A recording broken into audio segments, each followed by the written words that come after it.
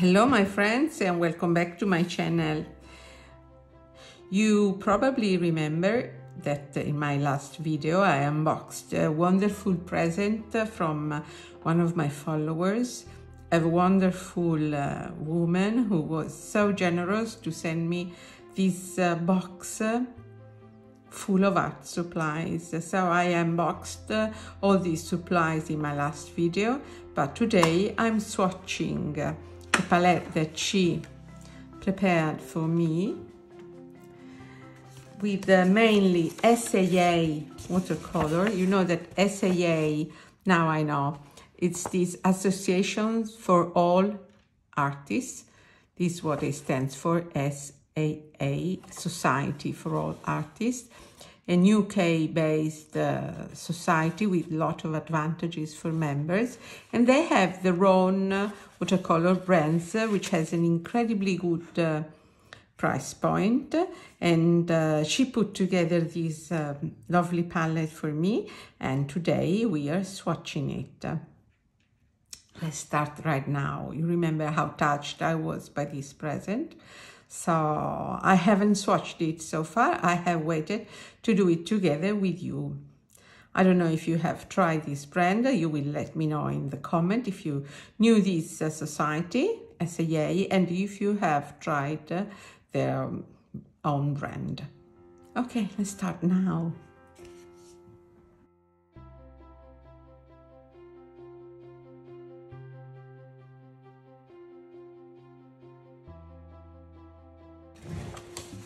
She has prepared this wonderful swatch card for me, so I will use it and put it away inside the tin palette, but for comparison and filing I will use my usual notebook where I keep all my swatches.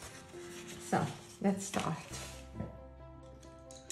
So I will use the squares are quite small, so I will use this synthetic brush by Borciani Bonazzi that is ideal when you need more control with the water and paint. First color is a color that I use very much, not this particular that I have never tried, but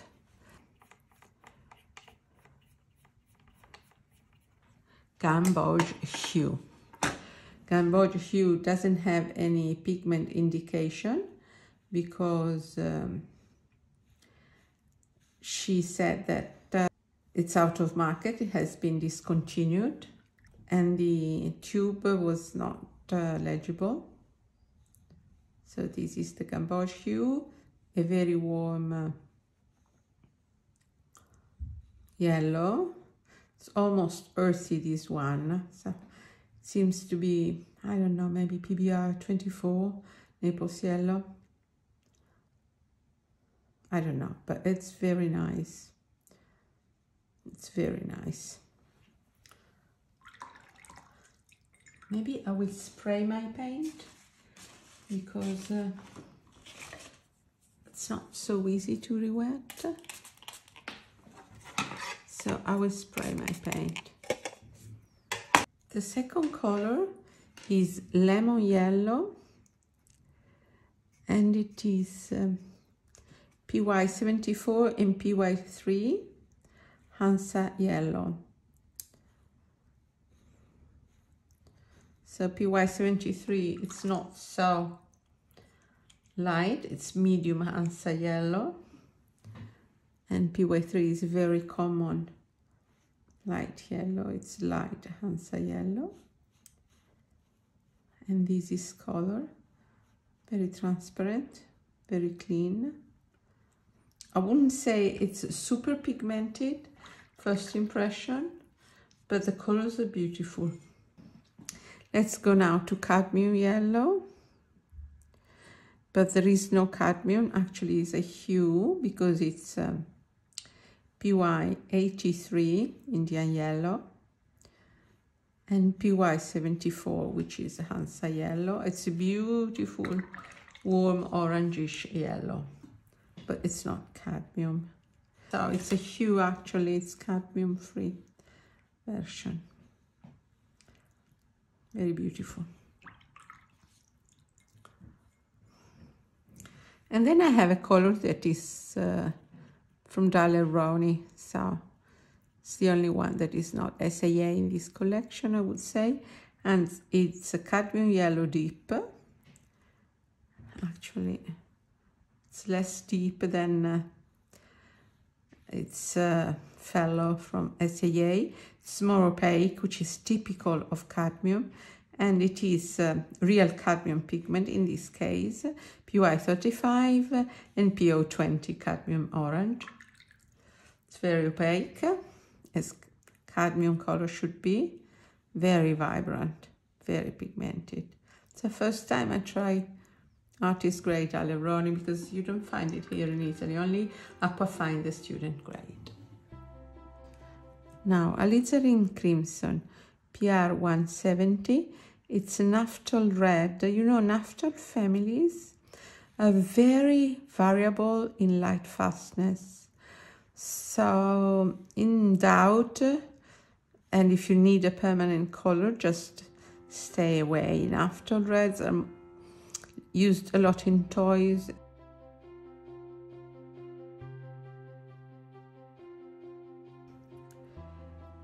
But light fastness can vary depending on the manufacturer and the quantity of pigment, so that's a bit debatable. The color is beautiful though. Here we have light red, which looks like an Indian red, and it has PR101, one of my favorite pigments. Quite beautiful, this one is very pigmented. It's an earthy red. It's a red iron oxide and PR184. PR184, it's a pigment I've never seen before and not sure. I have no information actually. Never seen before, first time. It's a beautiful color. It's like a Venetian red more than an Indian red. It is warm. Then we have poppy red.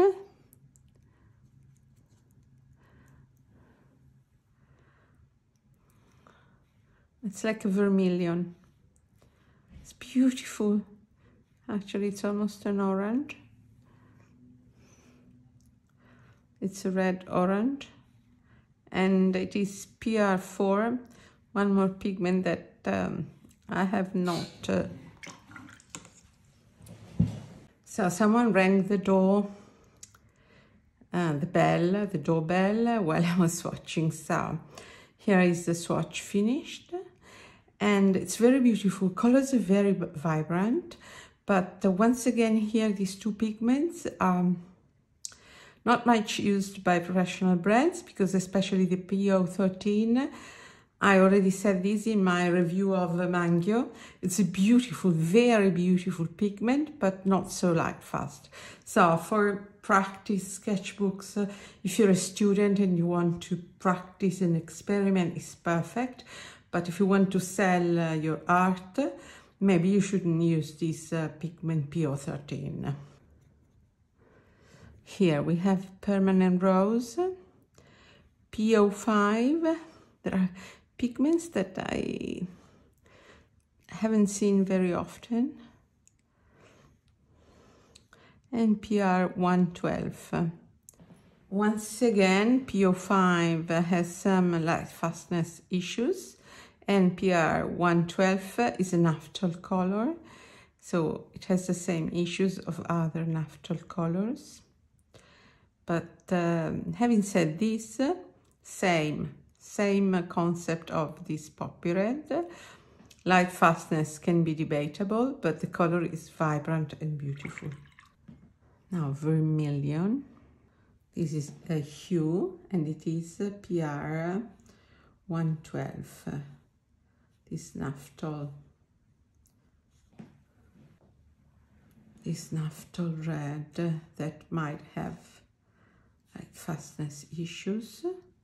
It's not very different from permanent rose, but it's warmer, whereas permanent rose is cooler, but they're quite close.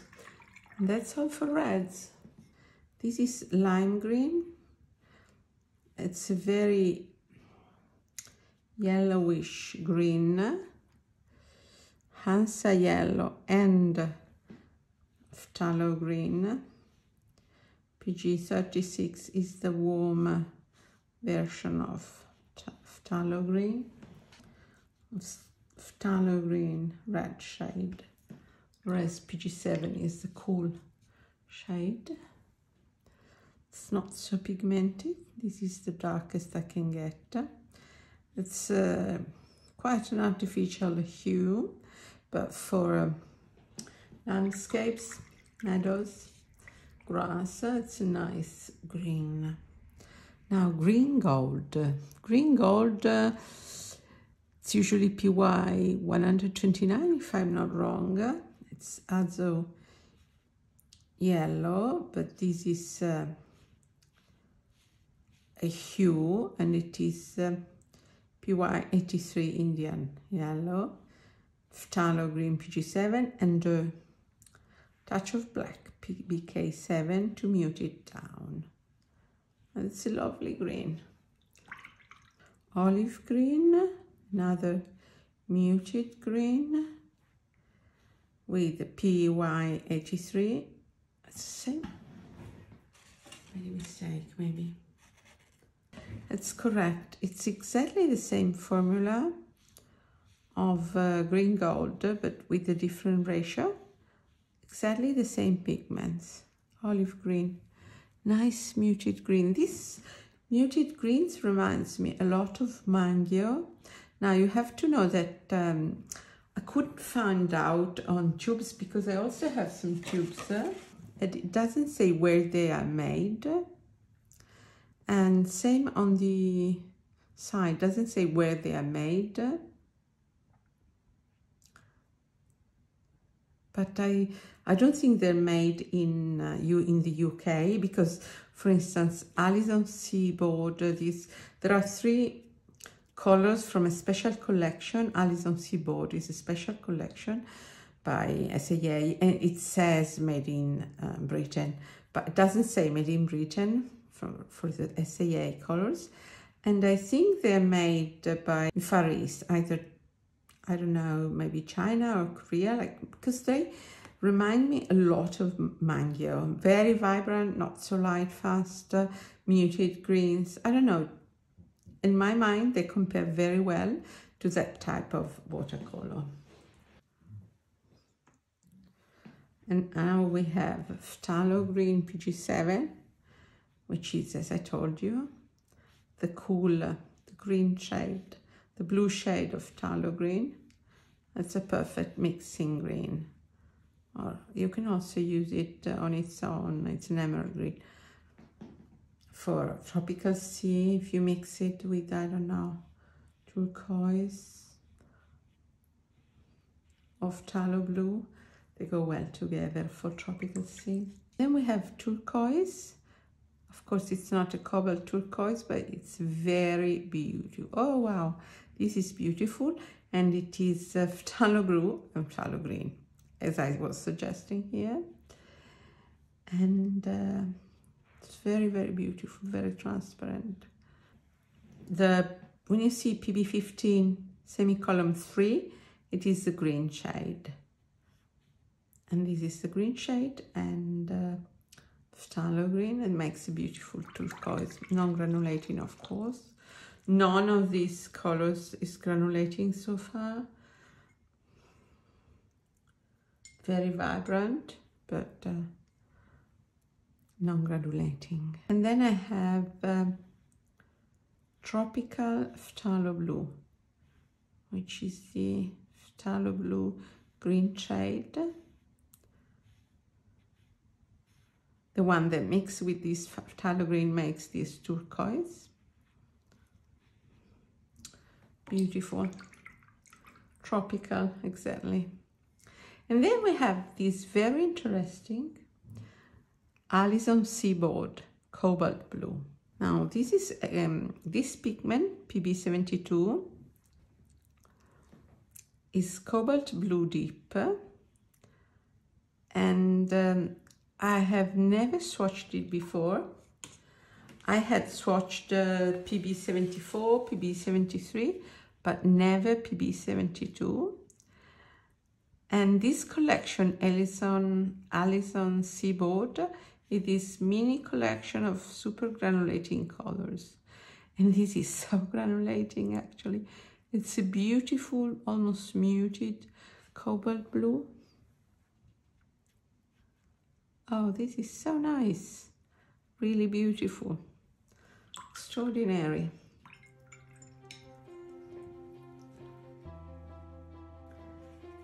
Then French ultramarine. Now you have to know that French ultramarine is my favorite version of ultramarine because it's the most granulating version, and this is very granulating. Now this paper, as you know, is not the best paper to favor granulation, but I don't use cotton that much even in my real life. I use more sketchbooks, so this would be a right situation for me. That's why I like to swatch in this notebook. And look at how pretty this is. This is wonderful. And then we have one more Alison C. Oh wow, Alison Seaboard color, which is a color that I'm starting to fall in love with, and it is ultramarine violet, PV15, the genuine pigment, a very granulating pinkish violet. I love this. Soon a video. I will make soon a video with my ultramarine violets. Look how beautiful it is. It's softly it has a soft granulation, so delicate. Oh, it's beautiful. I love this color. Thank you, follower. This is intense violet, also very vibrant, and it is dioxazine violet, PV23. In my experience, there is not wide difference among brands, so it's very consistent, and it's always nice. It used to be my go-to purple, but now I'm experimenting a lot with my purples, so I have new favorites, but that would be the object of a new video. But look at this, very nice, great mixing violet. Burnt sienna, one of my favorite colors, the ones that I buy and rebuy and buy again in my life because I use it so much, both on its own and for mixing. And this is unusual formula. It's PBR25, which is benzimide, oh, I can't say that. It's benzimidazolone brown and Hansa yellow. The result is lovely burnt sienna.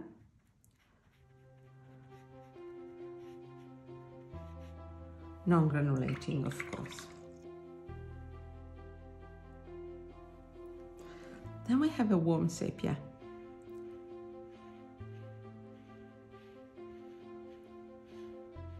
Very nice. This is very nice. It's not incredibly pigmented, but it's vibrant. And colors are beautiful, clean, transparent. Very nice, this one. And it's also slightly granulating because of PBR7. Then we have a color that I've never seen before, translucent gray. It has two different blacks, PBK9 Ivory Black, which is more reddish black, and PBK7, which is a cooler black. And then we have Phthalo Blue and PR177, which is anthraquinone red, a substitute for alizarin crimson. And here it is. Oh, it's very dark. It's pitch black. Let me water it down. It's beautiful. It's like a neutral tint, maybe. No, it's more a violet. It's not a Payne's grey because it's warmer.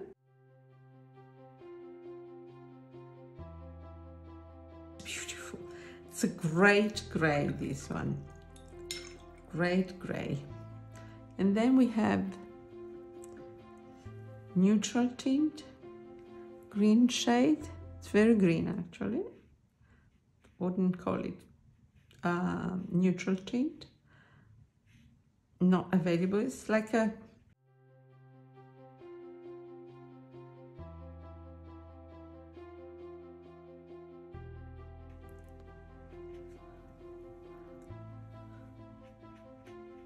it's very green. It's a dark green, Christmas green. Beautiful. And then my favorite black, which is Mars black, black iron oxide, granulating black. Let's see if it granulates this time, because it never granulates PBK 11 on this paper. And it is also from the collection Alison Seaboard Granulating Paint. Oh, this granulating by SAA. There is this collection. I'm trying to move it.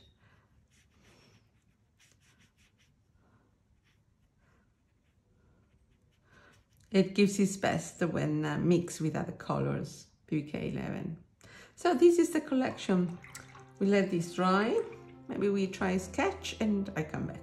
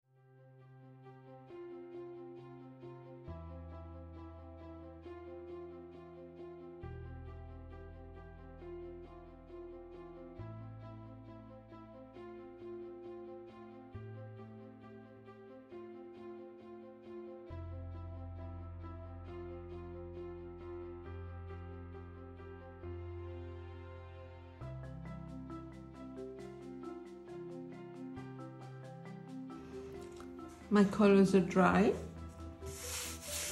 And yes, absolutely, I can confirm my first impressions that these colors are very vibrant. They are perfect for sketching, especially if you are looking for paint that have a good value for money and that you can use in a sketchbook, because colors are beautiful, very vibrant, but some pigments are a bit questionable about light fastness, which should not be the case in an artist grade. But I think I will use this palette a lot because I like to work in a sketchbook, like the sketch that I just made in my sketchbook. That's my way of using paint in a sketchbook mostly. I also do some commissions. In that case, I make sure to use only artist grade, of course. I'm really in love with these three colors, the granulating colors, the cobalt blue, this deep cobalt blue. It's a pigment that I have never found in my life, PB72. It's very beautiful. It's almost muted. Look at how beautiful it is, even on this paper that doesn't favor granulation at all. Look at this, once dry, so granulating. Same with the French ultramarine, and even the Mars Black, you can distinctively see granulation. The neutral tint green shade, once dry, I think it's maybe looks like a PBK 31 Perilene green, but I don't think it is. But it's very beautiful. Imagine using this for a distant forest. Really beautiful, or for a greenish cool shade. Beautiful for shadow. I think that I can put this palette to a good use, so I thank my follower that gave this to me. I was so curious about this brand, and now I have plenty of materials to satisfy my curiosity, which killed the cat, but not me, actually, because it's the main fuel behind my YouTube channel. Once again, if you know this brand, if you have tried, I'd love to know your opinion. And once again, thanks from the bottom of my heart to my follower that filled this palette with so much care. Look at how well filled are the pans. I think that that was made with a lot of care. So, and some colors are really unique, and I love them. I especially like this gamboge hue, I must say, that I have used for the banana. Let's go to the sketch. This was done in really 5 minutes. This sketch didn't take a lot of time. I will adjust some details with my pen.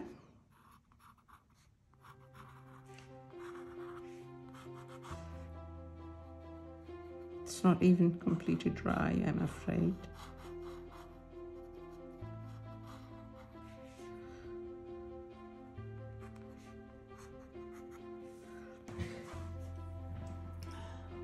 So look at how nice this, what they call gamboge hue. But I don't think it's gamboge, it's more a, for me it's more a deep Naples yellow.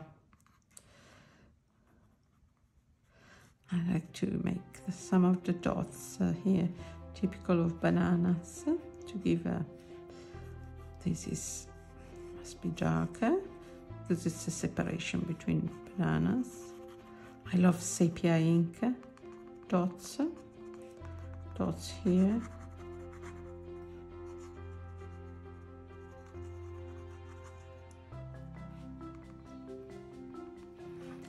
Maybe here some dots. The orange.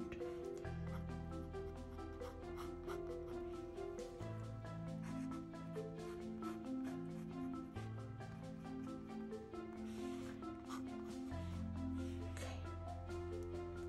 Oh, it's very dark. Okay. use my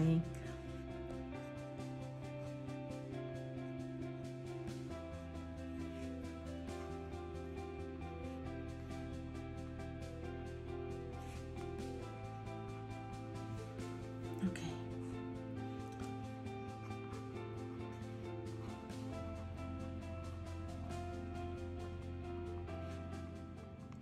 Okay, what do you think of this sketch? Of course, it was done really very fast. I think I should maybe darken here. Maybe I will do it now because I didn't want to wait too long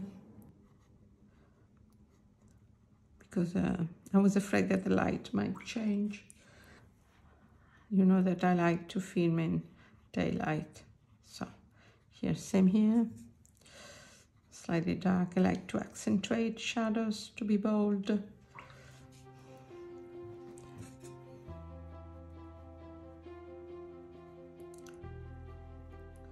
Okay.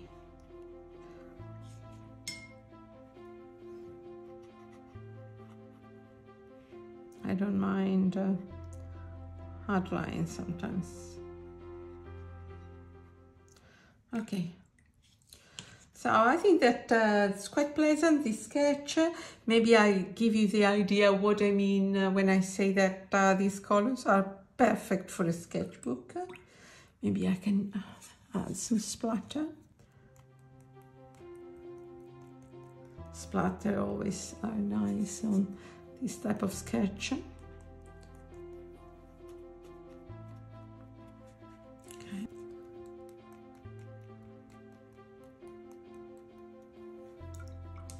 So I think that I make myself understood when I say that this type of paint might be more student grade, but it's perfect for this type of quick sketches in a sketchbook because it's vibrant. You are not afraid to waste your paint, your precious, expensive paint. This is a cellulose sketchbook, so it's what I use for my daily sketches. I have a lot of fun with this type of material. I can't define this an artist grade, but it's very good student grade beyond any doubt. And I really loved it. I'm not sure who's the manufacturer. I've heard it might be Daler-Rowney, but having seen the pigments I have compared with their student grade, I don't think they use the same pigments. They have a different range. I think it's more made in Asia. And it's more like art philosophy or a Mangio type of pigments. So I don't know for sure, but that's my impression. Someone knows, please let me know in the comments. That's all for now. One big thank you once again to my adorable follower. And I'll see you soon on this channel. Thanks a lot for having watched this video with me. And I'll see you in my next video. If you want to subscribe, you won't miss my next videos. And if you have appreciated this video, of course, you can always give me a thumb up. Ciao ciao from Elisabetta in Italy. Ciao.